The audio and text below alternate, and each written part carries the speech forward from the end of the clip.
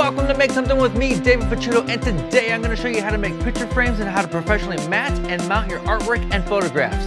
Check it. So the very first thing we're going to do is we're going to cut all our boards to width. I want a frame size of 2 inches wide. There is a formula for figuring out how much wood you need for a picture frame. We're not going to go over that just yet. We'll do that at the end of the video because I don't want to scare you away with algebra.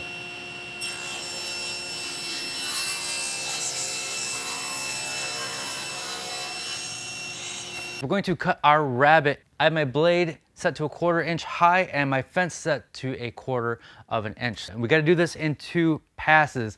For most cases, a 1/4 of an inch rabbet will be good enough for your artwork. If you're dealing with something a little bit thicker, you might have to go a little bit deeper. So we'll do 1 pass that's going to put a groove in the board, and then we'll come through a second time to cut that piece off.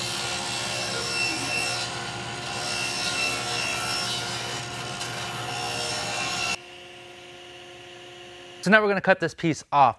I want this piece, this loose piece, to be on the left side of the table saw fence and not cut this way, because what can happen is it'll get trapped between the fence and the board and come shooting out at you.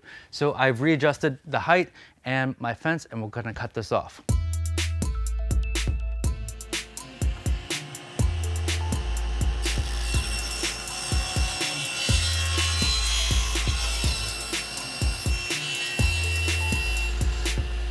So we have all of our rabbets cut over in a table saw. Just wanted to let you know you can do this on the router.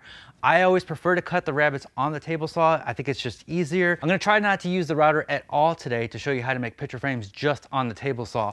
In a future video, we're gonna use the router to do some advanced profiles. So the next thing we're gonna do is we're gonna put a little 45-degree chamfer on here. This is just a decorative thing.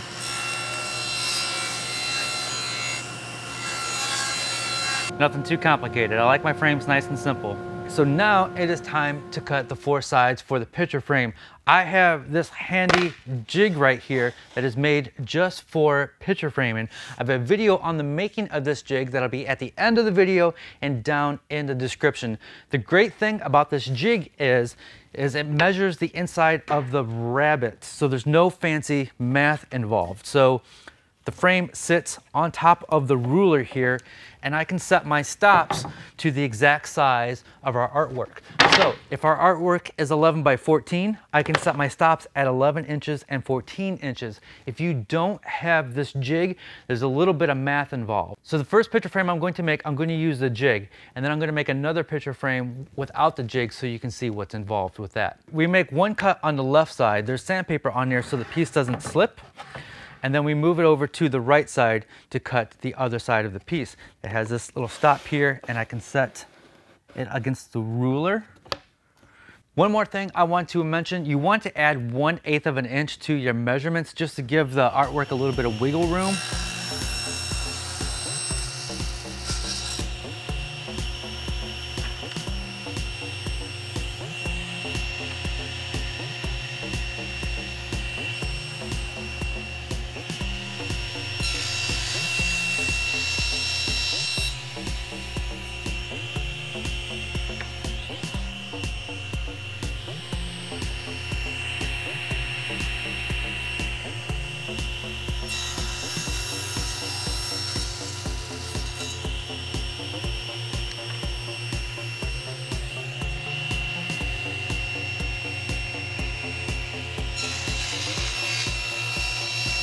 So now we're going to make our frame without the sled. I've got my blade set to 45 degrees, and I'm going to cut 2 pieces at the same time. I'm going to make my first cut here, and then we're going to mark our line for the next cut. This is a lot of blade exposed, so you have to approach this cut with caution.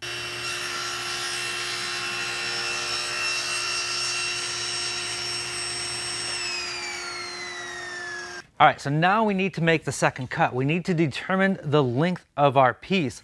Without that sled, it's a little bit more difficult. So you take the length of your artwork, ours is 14 inches, plus double the back side of your frame from the outside to the inside of your rabbet. So if I have 1 1/4, it's 2 of those plus the length of the artwork plus 1/8 of an inch for wiggle room. There we go. So we're going to take this, we're going to double up, and we're going to make sure, we use our fingers to make sure they are lined up perfect. Remember, we need equal length pieces, and we'll get Norm out of the way there. And we'll try to line that up with the blade. Again, that's a lot of blade exposed, so be aware of that as you're passing through.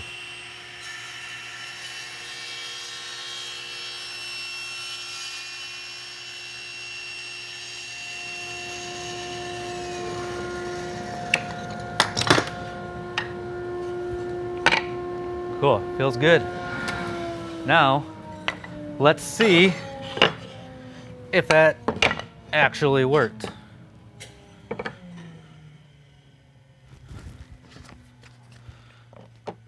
Perfect. This is how I glue up my picture frames. Nothing complicated, no special clamps or jigs. All I do is I glue one side, let that dry for a little bit, and I'll come back and I'll glue those together. And all I'm using is wood glue and painter's tape. Something else I like to do is, because the end grain soaks up a lot of glue, I'll put a very thin coat of glue on there and then let that dry for a little bit. And then we'll come back and we'll add more glue, and that stops the glue from soaking into the wood too much.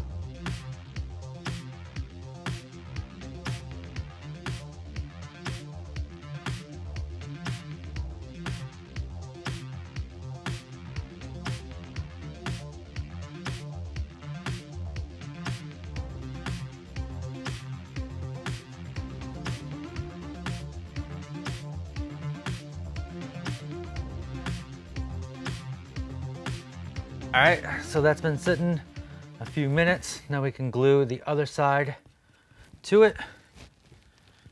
And again, just more glue and tape.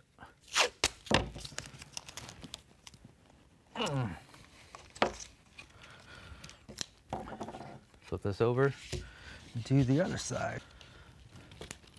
Cool, we'll let that sit dry for a little bit. So now our frames are all dry. I've taken the tape off. These joints are not very strong. They're just held together by glue, and that's basically just end grain in there. And it doesn't make for a very strong joint. As the seasons go by, the wood's going to expand and contract, and that's going to loosen and break eventually. So we need to reinforce them. I've got the spline jig over here on my table saw. I've got a video on making this. I'll have a link down in the description, as well as at the end of the video if you want to learn how to make this. For this first picture frame, we're going to do splines. And then the next one, I'm going to show you a different method that doesn't involve a jig. So I'm going to run this through the blade 4 times. I'm going to flip it over and run it through again, and that's going to center the groove.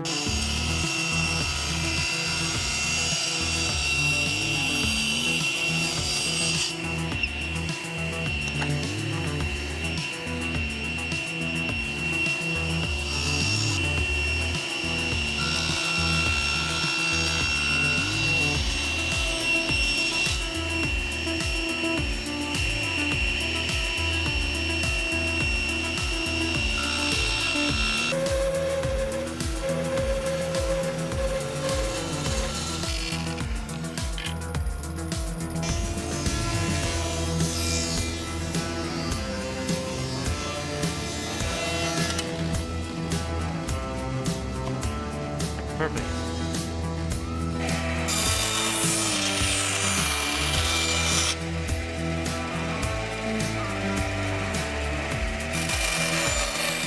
So we cut these splines out over on the bandsaw and then plane them down to thickness on the planer. They got a nice tight fit. And all we're gonna do is just shove them in there. Something I forgot to mention, when I was cutting the splines over at the table saw, I'm using a flat bottom grind blade, which leaves a nice flat bottom, so I won't have these little holes in there. A lot of combination blades don't leave a flat bottom, and you'll see a little hole there. If you don't have a flat bottom grind blade, don't worry about it. You can just fill that little hole. It's really small. You can just fill it with some sawdust and glue. For this one, we're not going to do splines. We're going to hack it. We're going to take a Forstner bit and we're going to drill down about 1/8 of an inch. Then we're going to take a hole saw bit and cut out of 1/8 inch plywood little circular discs that will fit in there. This is the back of the picture frame, so it's not going to be pretty, but it's the back, and so you're not going to see it. And plus, we're going to put a dust cover on here, and let me show you how that's done over at the drill press. The 1 5/8 inch Forstner bit on my drill press, and then the hole saw bit is 1 3/4 inch.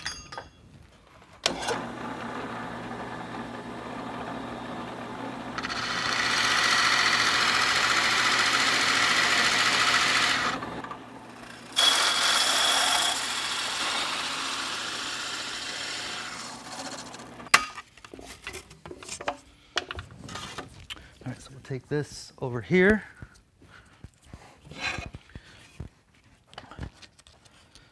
And they'll fit right in there, just like that. So we're just gonna fill this with glue. Now I doubt this is as strong as the splines, but it's a picture frame.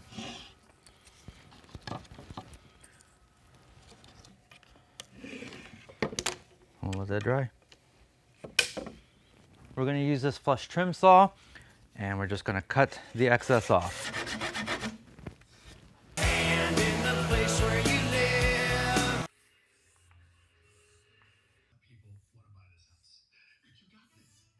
Now it is time to cut the glass. You don't have to use glass. You could use a piece of acrylic, and you can cut that over at the table saw. But I'm going to attempt to cut glass. I got a little glass cutter here. I've got my line drawn on the glass with a Sharpie, which we should be able to wipe off. And I'm just going to use this board as a straight edge here.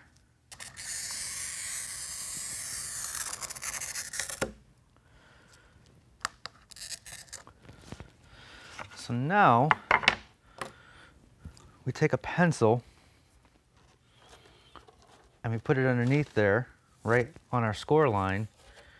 And in theory, it breaks just like that.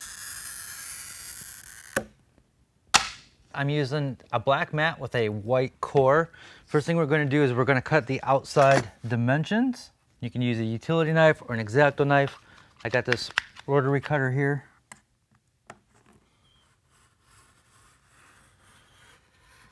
Now we're going to draw our inside mat, and we're going to use this mat cutter, and it has, so there's a little blade in there, and it's at a 45-degree angle. So as we cut, it reveals a little bevel along the outside, which will give it a nice little white border. So drew our inside dimensions here, and it's going to overlap the artwork by 1/4 of an inch all the way around. And there's a little mark over here on the right side. I can line that up with my line. Plunge down. And come all the way down until those two lines meet up right there. You see that right there? So we can do the same over here. Now that piece should fall right out of there. So for this painting, we're going to treat it like a photograph. So we're going to have this, then we're going to have our mat over that, and then behind that is going to be our illustration board, which is going to protect it from the point drivers or the brad nails. That's all going to be covered with glass, and then that is going to fit into our frame. Take our artwork here. We're going to use some acid-free tape. Then we're going to set our mat over top of that. And we will only tape it on the one side. We'll leave it hinged like this so it can move. Like wood, paper expands and contracts with the seasons as well, so you don't want to tape all the sides because it's going to get wrinkly over time. Now, you can use a point driver. I have this one from Logan, but something is wrong with mine where it keeps jamming up, and I've never had good luck with it. Other people have told me different stories and said they love theirs. So what I do instead is I use vice grips and little brad nails. On my vice grips here, I have a little bit of padding on here so I don't ruin my frame, and I'm just going to pinch them right in there.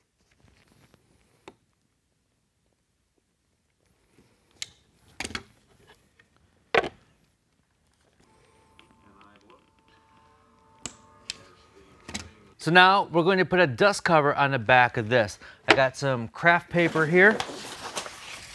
Kind of mark a line where it is so I know where to spray my adhesive. And I'm just using Super 77. Place it right on here.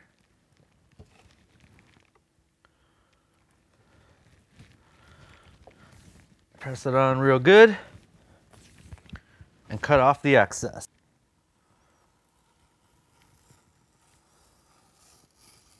See what we got here. Now, no dust can get in there. Nice, clean looking back. Very, very professional. Next, we're going to use some picture wire to hang these guys up. I'm just going to put a couple screws in.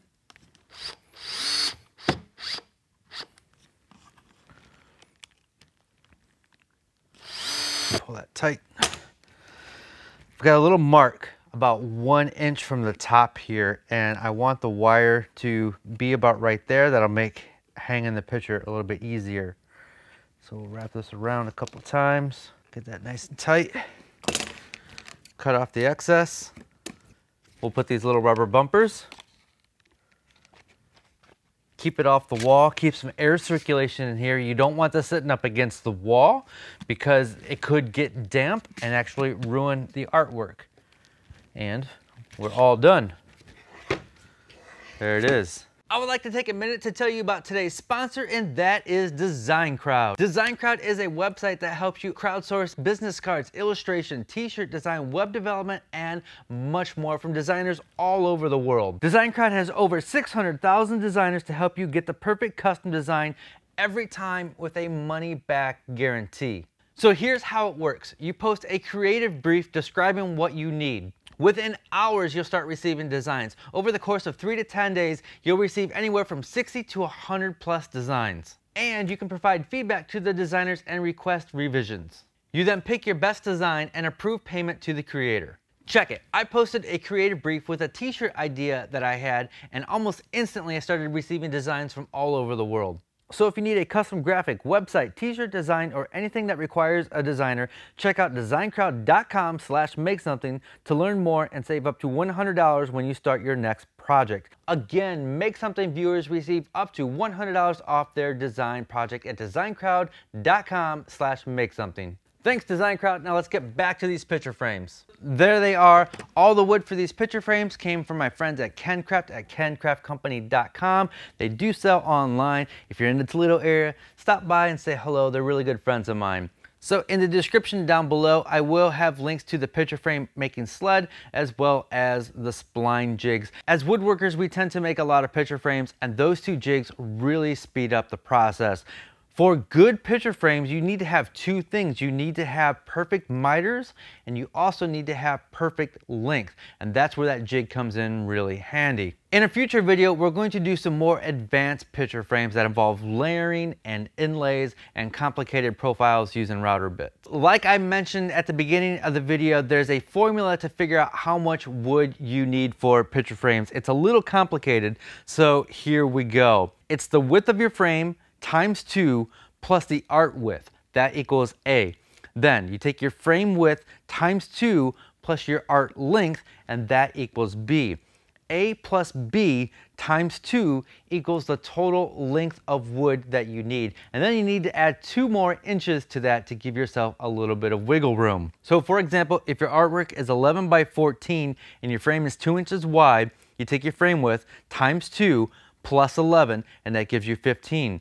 And then for the length, you take your frame width times 2 plus 14 equals 18. And then 15 plus 18 times 2 equals 66. add another 2 inches on there for safety, and you've got a total of 68 inches. So you need a 68-inch board. I know it's complicated. I rarely ever use that formula. Usually I just eyeball it, but that has gotten me in trouble in the past, and so I just wanted to throw that out there for you. There will be a link to my website that will go into detail a little bit more and have all these formulas there and some visuals to help you understand it a little bit better. So let me talk about the story behind some of these. This is Roy Underhill, and then this is Norm Abrams. I had my artist friend Jim Ether paint these for me a while back. He's an amazing artist. He sells a lot of his art on Etsy, and he does custom portraits just for you, custom artwork, and he's really, really affordable. So I'll have a link to Jim's Etsy page down below. If you recall the wiener dog art that we made over on the laser cutter about a year ago, he was involved in that project. I really, really love his style. And so these two guys are going to go up in my shop. The story with this is when we moved into this house about a year ago, we found that the owner his name was Bellman, and he had a chain of convenience stores here in town, I think back in the 50s. And then we also found out that he had his own labeled olive oil. And then we happened to find this artwork. It's a painting of that olive oil label online at a bookstore in New York. I'm assuming this was for an ad or this was a mock-up. And so we purchased this and we framed it, and it's gonna hang in our kitchen. It's crazy that we found this artwork from the guy that built this house. All right, folks, that wraps it up. I will see all of your beautiful faces next week when we tackle another woodworking project. As always, be safe, have fun, stay passionate, and make something. That's a good day.